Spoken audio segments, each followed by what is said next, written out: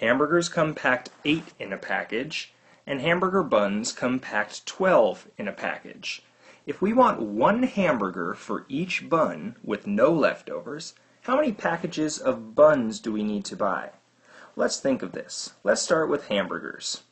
I'm just going to call them burgers. If we buy, they come 8 per package. So if we buy one package, we have 8. 2 will be 16. 3 will be 24.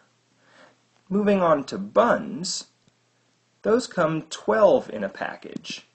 So one package would have 12, 2 would have 24, 3 would have 36. Now, it says that we want one hamburger per bun. So let's think about this. We have 24. Okay, so in order to have one hamburger for each bun, we'd need 24 burgers and 24 buns. But the question was asking how many packages of buns do we need?